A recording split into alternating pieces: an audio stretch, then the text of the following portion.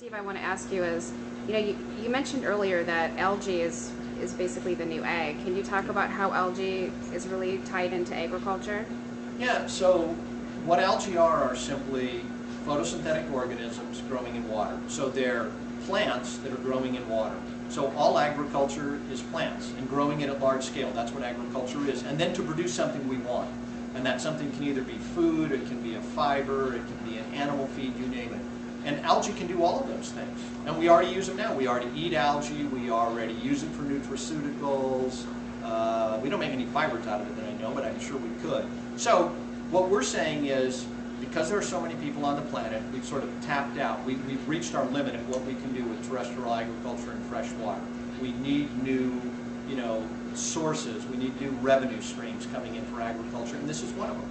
And it's one of them that won't compete with existing agriculture, and that's the most important thing. So in terms of using algae for fuel, I know you talk about you've looked at thousands of strains of algae. What kind of characteristics are you looking for in terms of that conversion between algae to biodiesel or ethanol, whatever it may be? So what we're looking at in algae is exactly what they worry about in agriculture, which is four things. So one, it's growth rate, it's the product you're making, and it's crop protection, and it's harvestability. So that is exactly the same whether you're talking about corn or soybean or anything else.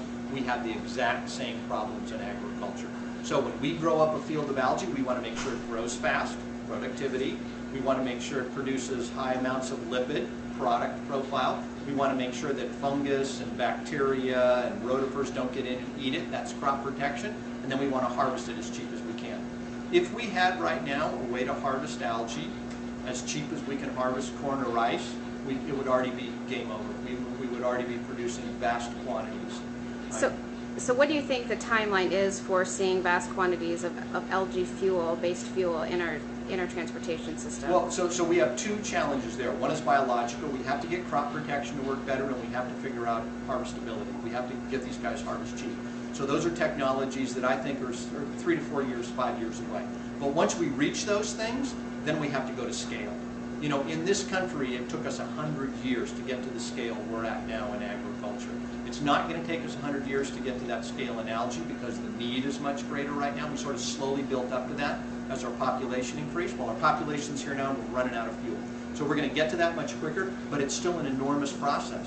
I mean, 1 million acres of land into new production, that takes a while to build it out. So my guess is 3 years, 5 years from now, we'll have all the feasibility studies done.